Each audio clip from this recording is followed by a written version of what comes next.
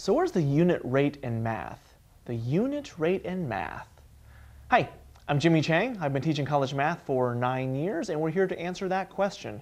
Now, it's a basic definition that takes a little bit to write, but it's pretty easy to understand once you understand the definition behind it.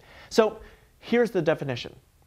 A unit rate describes the number of units in the first quantity to 1 unit of the second quantity.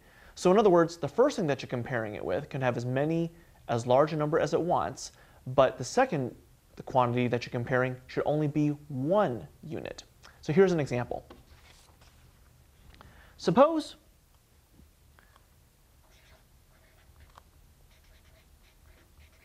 your speed along the highway is 65 miles per hour.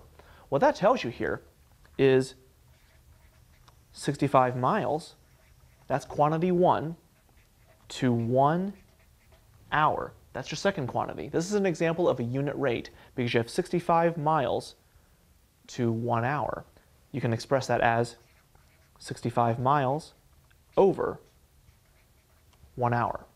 Now another illustration is if you were, let's just say, cooking, you have 3 cups of sugar to 1 cup of water. Well, that's another example of a unit rate because you have 3 cups of sugar to 1 cup of water. So anytime you have a situation where you have a certain number of one quantity versus 1 unit of another quantity, whether it be miles per hour or sugar to water, you have what's called a unit rate because it will always be consistent in that particular comparison. So I'm Jimmy Chang, and that's an example of a unit rate in math.